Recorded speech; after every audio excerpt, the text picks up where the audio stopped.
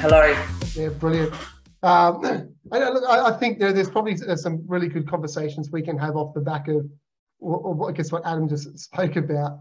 One of the things I did want to talk specifically with you about, and both of us have a banking background. Yes.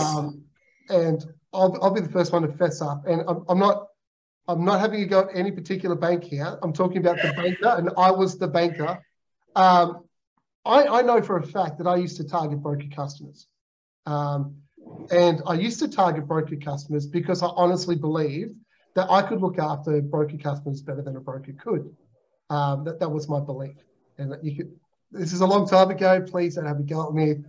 Don't spit on me in the street or something. I used to have all these little ways of justifying how to approach them. Like one of the things that I used to do is after a broker deal settled, I used to call the customer in the first month. And I'd actually created scripting for people to use on how to take the glory for what the broker did. So it was a case of, hi, Mr. Jones, I'm so glad you refinanced your loan with ABC Bank. I can see that we've been able to save you a fair bit of money. Isn't that fantastic that we've been able to save that? If there's anything else you ever need, please get back in contact with us. And used to try to take the relationship from the broker as soon as I possibly could, understanding that next time they had a need, I wanted them to contact me. Now, I'm not pointing at any particular bank, only because I don't want to be silenced. But when I was a banker, it is how I thought. And I think it is a reality of, I guess, your customers are also taken care of by another party as well. Just what was your experience? I know you came out of banking. Prior to being a broker, how did you view broker customers? I'm just curious to know. Look, not great. It's interesting being on the other side of the fence now when I'm trying to defend my database from the very person I once was. But you're correct. In banking world, there's absolutely channel conflict. And I came from a bank, which I won't name, but a bank that actually advocates that there is no channel conflict. But absolutely, in our back of house room, on our target board, there was a specific target for taking a broker client and bringing them back in-house. So, there's definitely, it's an easy win for the bank because the revenue is high. They've done no work to initiate the client, but then they bring in the full profit from it. So absolutely, brokers or bankers are trained to poach broker clients back. Yeah, it's hard because I wouldn't say any bank is out there saying to their bankers, steal broker customers. But what they do is say, well, here's your target. And if a broker customer goes from one book onto your book, then we'll incentivize you for it. So it's not like they're actually out to get your customers. But any clever salesperson will find a way to spin that. And I remember having a number of conversations where I'll get a phone call saying a broker's complaining about you pinching their customer. And I was like, but the customer wanted to deal with us. And I was right because I was able to have that conversation and convince the customer to do so. And the reality is, and this is, I'm not just trying to justify what I'm doing. I'm saying this is what, as brokers, we need to think about.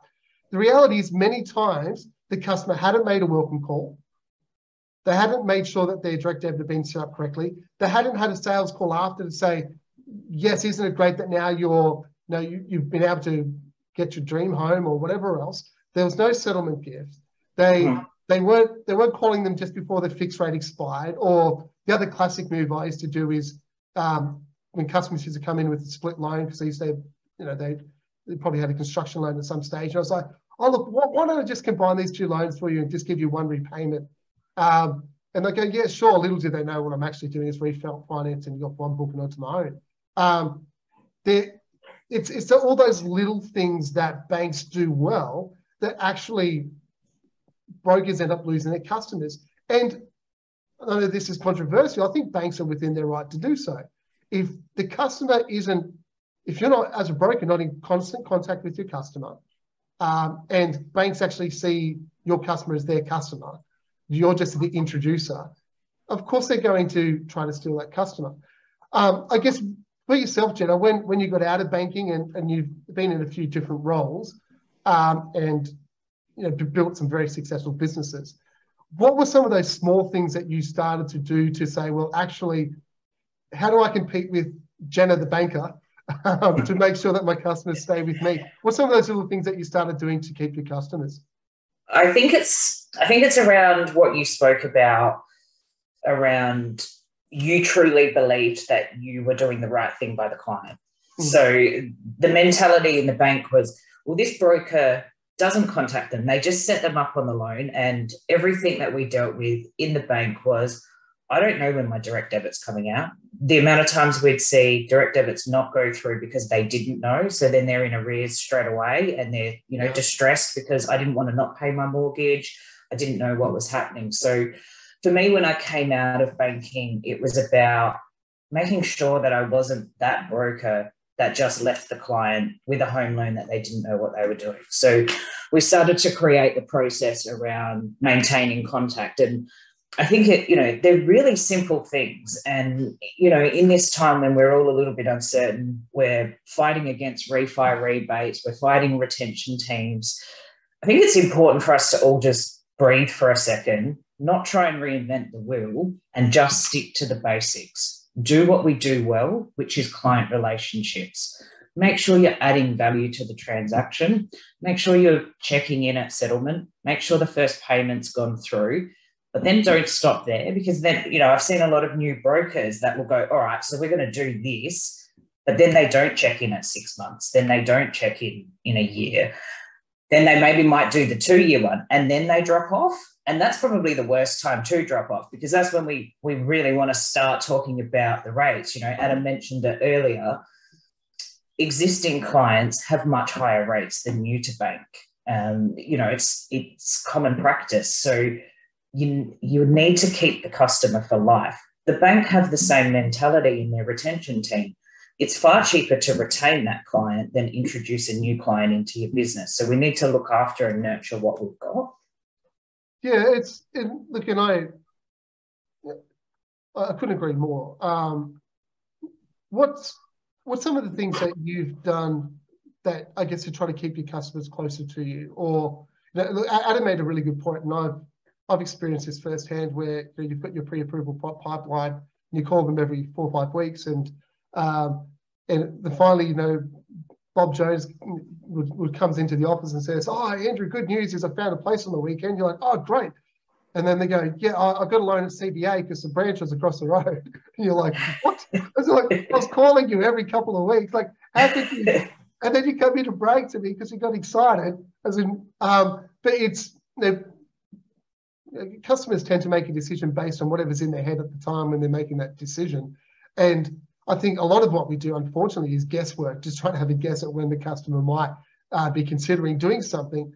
What type of things, I guess, have you done or do you do to keep your customers close? And I'm thinking, including what you do with social media, email marketing, events. What type of things have you done? I've been at some of the events that you've run before, so. Yes, so I think with most things we've got to come at it from different angles, because like you said, sometimes you're kind of hoping that you're targeting them at the right time. As humans, we do take the easiest approach. And I think one of the biggest challenges we all face is being front of mind. So you've got to come at it from a few different angles. And it doesn't actually, the same method doesn't work for each client. So as we go through and we set up our relationships with clients, there's people that are going to be absolutely price driven, and price needs to be the main thing in that conversation. But then there's people that are absolutely relationship based. So they do want to talk to you about what little Jimmy did on the weekend. And you've got to try to remember what Jimmy did and what his sport is. And don't get that sport wrong, because then you're going to lose that relationship with the client. So it's really about making that connection in the beginning and understanding the client that you're working with, and then making sure you're tailoring that approach to that specific client. So, we have I have notes after appointments in terms of how I've connected with a person and what I think is going to be right. So I know whether that's going to be a bottle of alcohol that's going, or whether it's going to be cupcakes. One of the things that I implemented pretty early was to not do a settlement gift, because at settlement I'm already front of mind. On a purchase, they've got a settlement gift from their conveyancer, they've got a settlement gift from their real estate agent, they've got their parents and their friends all giving them gifts. They've dealt with me so many times, so I decided to move that budget to the first year anniversary, because at 1 year, I'm not front of mind. They haven't actually probably spoken to me for 6 months.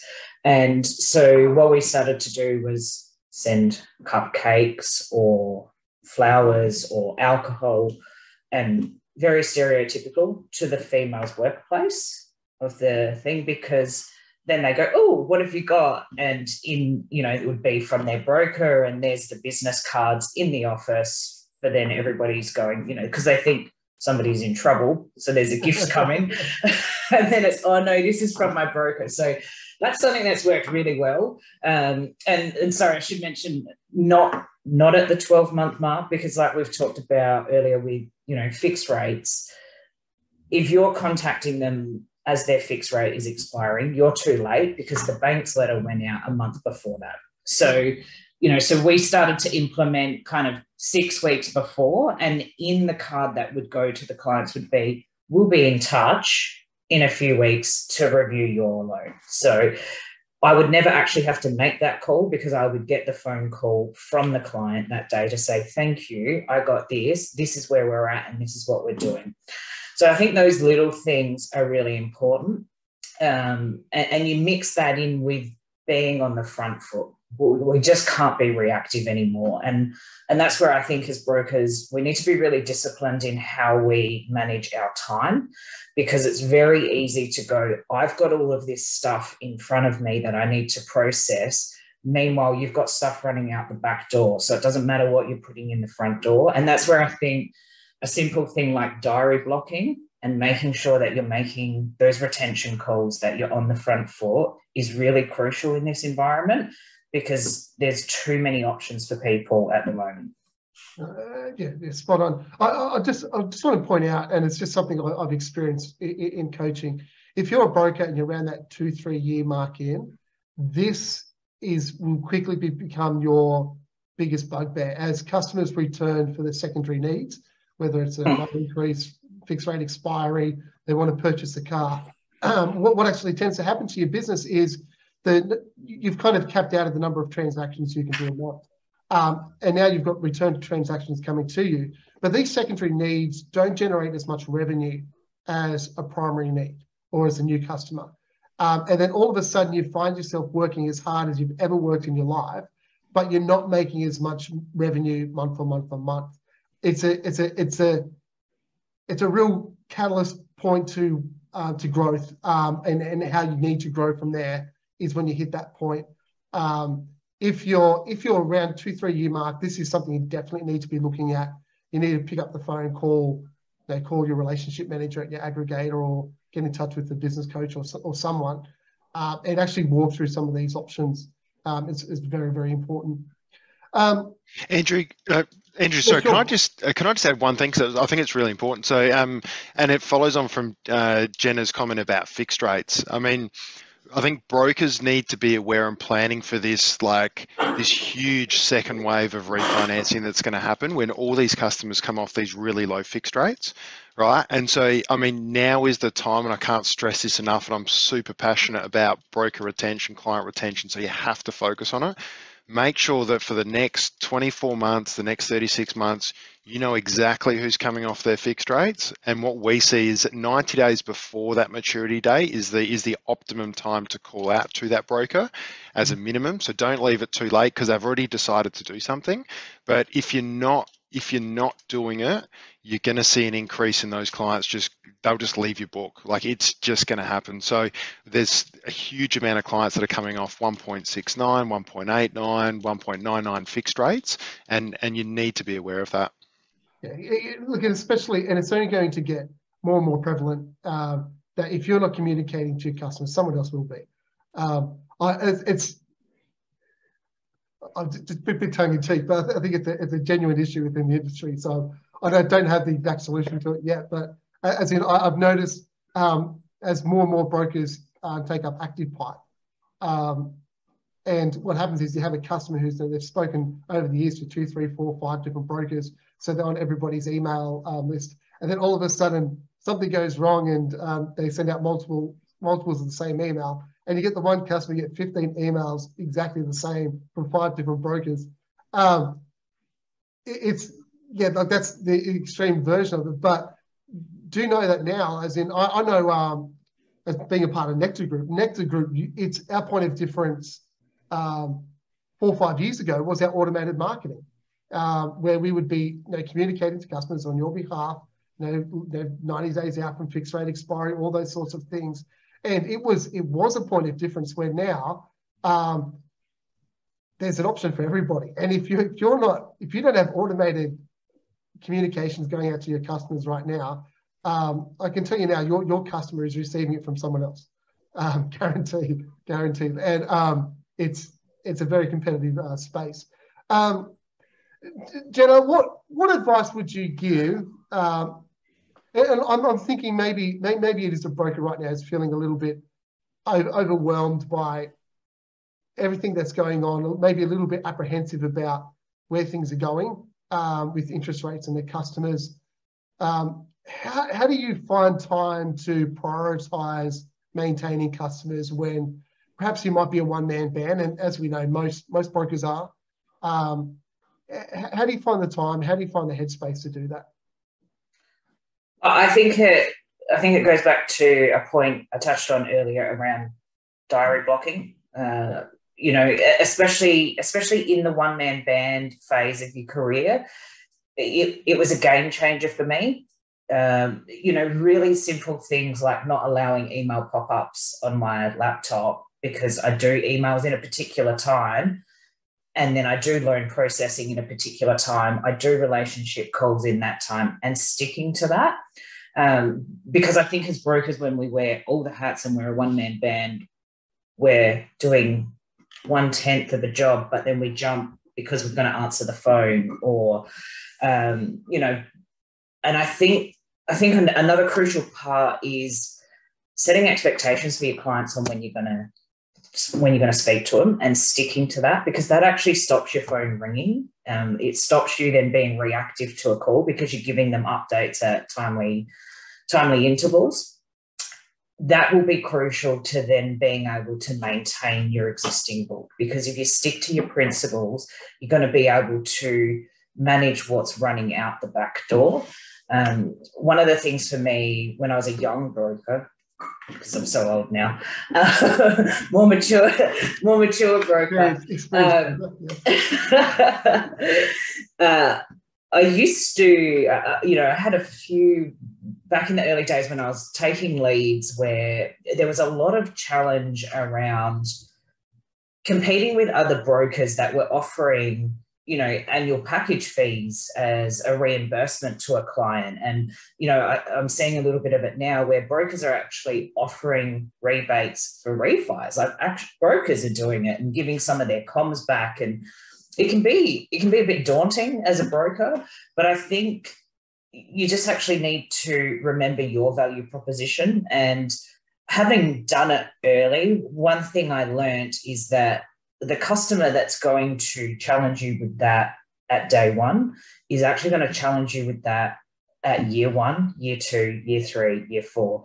So whilst we might want to have clients in the door, we want the right clients so that we've got the time to focus our energy where we want to.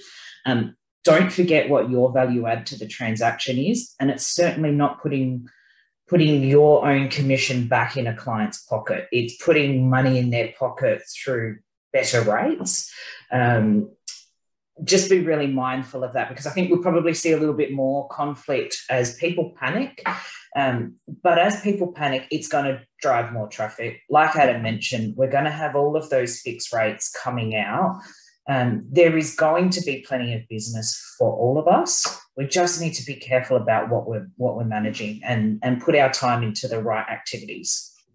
Yeah, I never thought I'd say this. Well, first of all, I didn't think we'd get to 70% market share, but I think in the current environment, we're only going to see that grow continually, because it will be more difficult for consumers to get the right loan.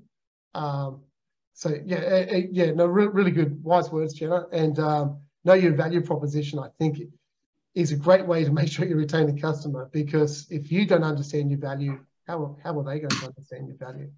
And really I think the thing around the customer that challenges you on rebates and, you know, getting comms from you, the old birds of a feather flock together. They're the referrals you're going to get from those clients. And is that what you want your book to look like in 5 years?